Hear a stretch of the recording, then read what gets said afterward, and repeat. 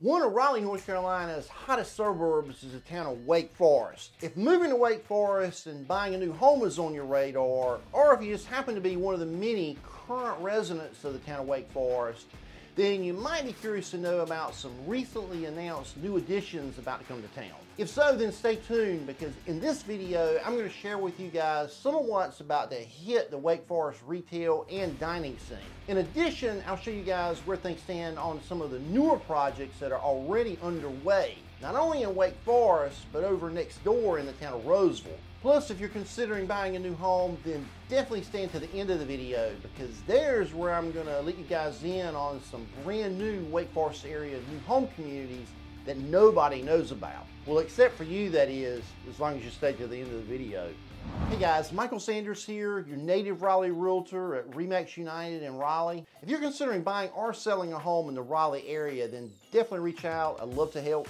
Okay guys, over in Wake Forest is the massive Grove 98 development, which if you've been a follower to my channel for a while, then you know this is a massive eat, live, play concept that's currently under development right in the middle of Wake Forest. The centerpiece of which is the 100,000 square foot Wegmans grocery store. Recently opened over in the newest phase. Across the street from Wegmans are several retail, dining, and personal care businesses. One of which being the area's second location of Torchy's Tacos, one of only about 90 across the entire United States. Well, just recently announced over in the newest phase of Grove 98 are several new dining options that you may or you may not be familiar with. One that you're probably at least a little familiar with is Five Guys Burgers and Fries. Up until only recently, if you wanted a decent burger, you couldn't find one here in Wake Forest. You had to travel at least 20 to 30 minutes into Raleigh. But over the last several years, quite a few decent burger restaurants have come to town. You've got Culver's over on Rogers Road, which is also a really great place to get desserts. Or the recently opened Wayback Burgers. There's also Char Grill up on Capitol Boulevard near Youngsville, which is totally amazing. As a matter of fact, speaking of Char Grill, there's about to be a second location that's going to be over in the Crenshaw Corner Shopping Center off NC 98. Also recently announced over in Grove 98 is Piatta Italian Street Food. Piatta's big thing is that each restaurant is run by a chef, not a manager, who is going to personally greet you on your way in and who's going to prepare your food directly from scratch. According to their website, one of their more popular options is known as the Piatta Wrap, which is described as a sort of cross between a pita bread wrap and a Mexican flour tortilla. In addition to Piatta, Bibi Bop Asian Grill is coming over to Grove 98. Bibi Bop is described as providing high quality, unprocessed food at affordable pricing.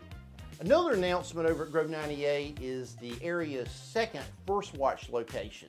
I've been to the existing First Watch over in Wake Forest off Rogers Road a couple of times for breakfast.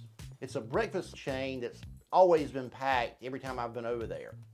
Okay, if you happen to miss my previous Wake Forest update video, you're definitely going to want to know about Dave's Hot Chicken. There's a ton of buzz going on right now in the town of Wake Forest in anticipation of its Wake Forest arrival. Hey guys, please do me a monumental favor and click the like button below. It would really help me and my channel get my videos out to a wider audience who's looking for the same content that you are. Okay guys, in addition to these recent announcements that are going on, work is continuing on several huge developments going on over in and around Wake Forest right now. In downtown Wake Forest, work is well underway on the Wake Forest Food Hall. Plans for this place sound pretty awesome. Over here you're going to find indoor and outdoor food and beverage options, and special events are going to be put on over here. There's also going to be an outdoor amenities area and a super cool rooftop space overlooking all of downtown Wake Forest. Over in the Heritage Wake Forest area is the brand new Wheatfield Plaza Shopping Center that's directly across from Heritage High School. Ever since getting going last year, this place has taken off with a vengeance. There's some new restaurants over here that have opened up recently, like Cape Fear Seafood Company and the incredibly popular Black Beer Brewery. During spring and summer, this place is packed, especially when they have live music going on the outdoor patio area. This Wake Forest destination is so incredibly popular that now there are plans for an additional 3 buildings with over 25,000 square feet of additional square footage that's going to be directly across the street from the current location. Next door in the town of Roseville, work is well underway on the Cobblestone Village mixed-use center, which is set to completely transform and revitalize the downtown Roseville business district. Over here we can see construction continuing on what will eventually be 178 apartments, 50,000 square feet of retail space, and a town municipal building. Just a couple of minutes from Cobblestone Village, land clearing is well underway on a brand new community that's being built by D.R. Horton called Presley. The thing that I like most about Presley is the fact that it's literally right in the center between downtown Roseville and downtown Wake Forest. However, this area is going to have somewhat of a rural feel about it, even though you're less than 15 minutes from most of the major shopping in both Wake Forest and Roseville.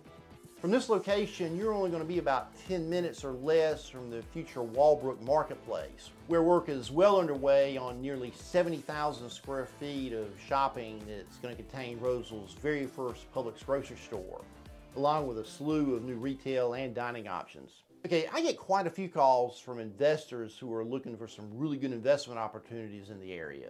Which, if you're one of these people, then you know that it's been pretty difficult recently finding any good cash flowing opportunities.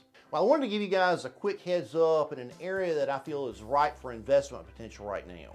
Over in northeast Raleigh, literally about halfway between Wake Forest and North Raleigh, land is currently being cleared for a 160-unit townhome development that's going to be called Forestville Crossing, built by Taylor Morrison.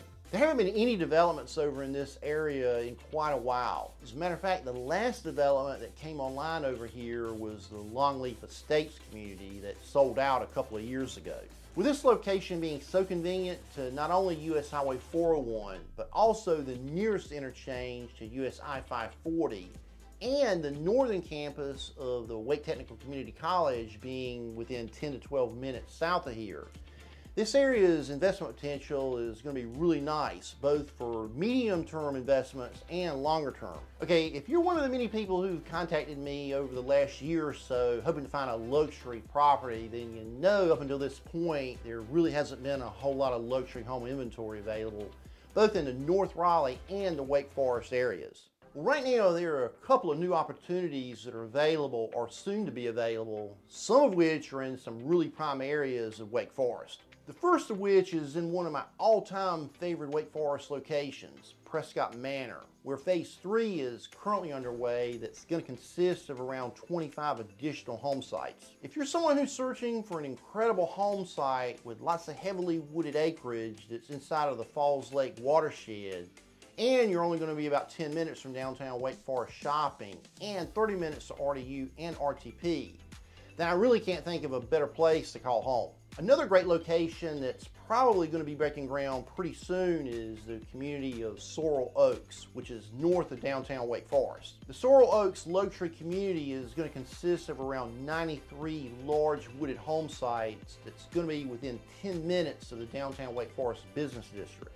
Pricing on both Prescott Manor and Sorrel Oaks haven't yet been announced, but based on the overall North Raleigh and Wake Forest luxury home market right now, I'm going to go out on a limb and predict that pricing on these homes is probably going to range somewhere between the $1.5 million and $2.3 million range. Hey guys, if you're considering a move to the Raleigh, Wake Forest, or the overall Triangle area, then definitely give me a call, shoot me an email or text.